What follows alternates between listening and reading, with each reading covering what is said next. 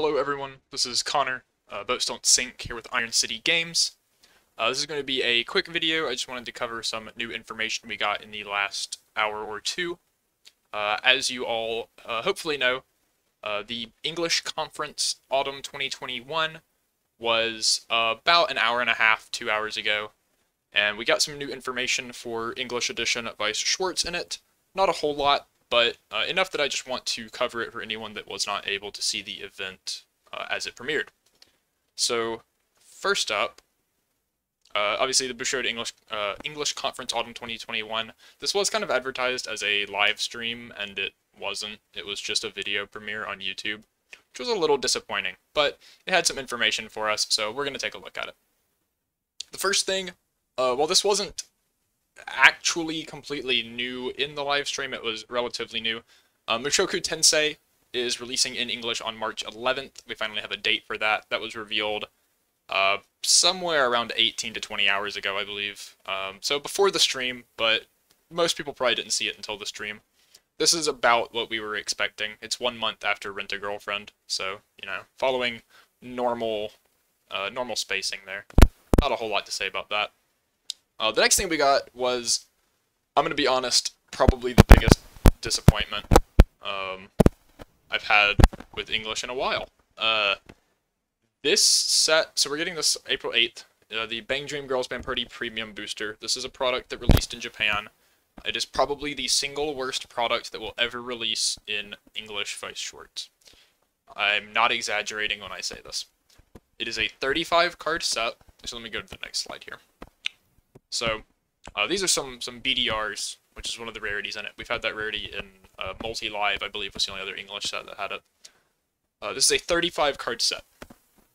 Assuming the R boxes are the same as Japan's, each box has 7 cards in it. Or, I'm sorry, 7 packs. Each pack has 5 cards, so you get 35 cards in a box. Alright, there are 7 bands in Bang Dream currently, each with 5 girls. So yes, you open a box, you get 7 packs. 1 pack is each band, each pack has 1 of each girl in it. So you get 1 of each card in a box. The packs come with 4 SRs, which are just your normal SRs, and 1 BDR, which are these stamped, they just have like a quote on them, hot stamped. Problem here is that out of these 35 cards, there are only 5 different effects. Each band just gets the same 5 effects with like their trait swapped out, right? So you can even see on the top row here, the Aya, Kasumi, and Kokoro all have the exact same effect. On the bottom row, the Layer and Ran both have the exact same effect. None of these effects are particularly noteworthy. There's a 004,000 with 2 demerits, and there's a 2-1 3500 backup, and that's about as good as it gets. Everything else is either just actual copy-pastes of existing Bang Dream effects, or not even good enough to consider when the other Bang Dream effects exist. This set is bad. If you are a die-hard Bang Dream fan and want to collect these BDRs, sure, I guess. They might look pretty in your binder. That is about all this set is good for. I'm actually just kind of mad that they actually used up a release slot for this, especially if, you know, they're already kind of struggling to get products out on time. This seems like an absolute waste to me. So, absolutely not happy with this one. But it is what it is. So we're getting that April 8th. Yeah. Next thing, we got a release date for Hololive. This is a little later than I was expecting, mostly because I wasn't expecting Bang Dream to take up a release slot, but it is still in April. April 29th will be Hololive. We are getting all 7 trial decks and the booster pack on the same day. I thought maybe they'd split these by a week, just to make printing easier, but no, all on the same day. 7 trial decks and the booster pack. This released in Japan about 3 weeks ago. Set has been selling out like hotcakes over there. The SSPs look beautiful. Super excited for this in English. I know a lot of people are excited for this, so this will be great. So that's just a date. Tokyo Revengers, no actual new information. We already had the date for this. However, the key visual that they use here does show us that we are going to be getting censored artwork, most likely for the English edition. We still don't know whether Japanese will use the censored artwork or the uncensored. It could go either way. But you can see on Draken's right arm, near his elbow, there is that blank black spot in the middle of the text. That is where the swastika would be on his arm in the uncensored version.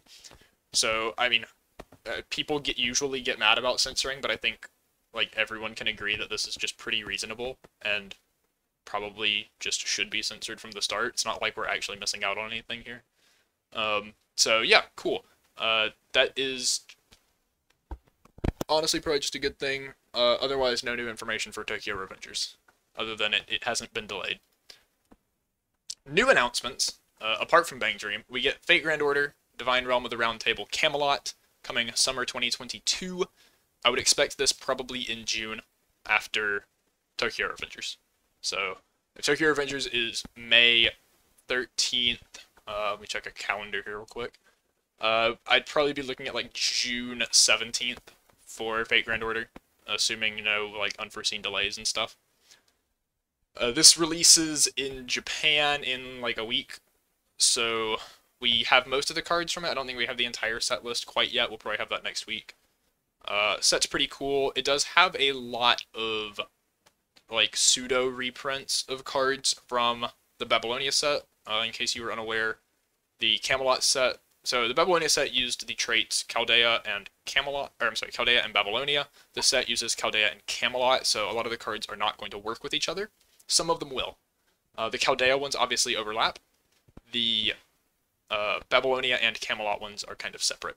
And some cards just check for like color or backstage instead of trait, stuff like that. So you can do a little bit of mixing here and there, but not a whole ton. So we did get a lot of the effects from set 1 sort of reprinted in this set with like slight changes and adjusted to the new trait, and also a lot of new cards. So it's a pretty cool set. I'm actually a bit excited for this one. I think it's going to be fairly popular. It still doesn't look to be like game-breakingly powerful, but fairly popular and cool. Other new set we got, Is It Wrong to Try to Pick Up Girls in a Dungeon? I think this was another one that most people probably expected. Super popular anime. Check it out if you haven't. It's actually pretty good. I would expect this probably either July or August, depending on whether they do another English original in July next year. The past 3 years, we've had English originals scheduled for July. So they might try to do that again, and that might push this to August, or this could just be July, who knows. But yeah, so this set releases in Japan in about a month, near the end of November, and we only have a small handful of cards for it so far, so we don't really know what the set's going to look like. But it does so far seem to have quite a good bit of flavor, so I'm looking forward to seeing what we get for that. So we'll hopefully have more information on that one by the time, people are actually doing pre-orders and stuff like that. Like I said, set comes out in a month, so we'll start getting spoilers soon for Japanese.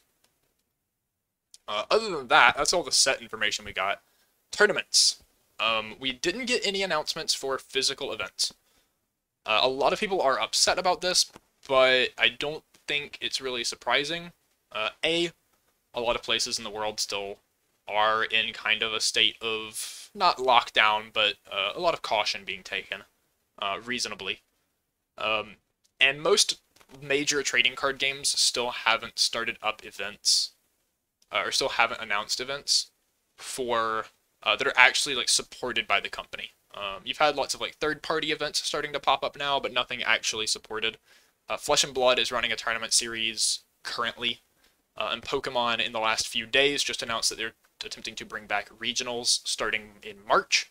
So maybe we'll get stuff next year. We don't really know for sure yet. We didn't get an announcement on it today.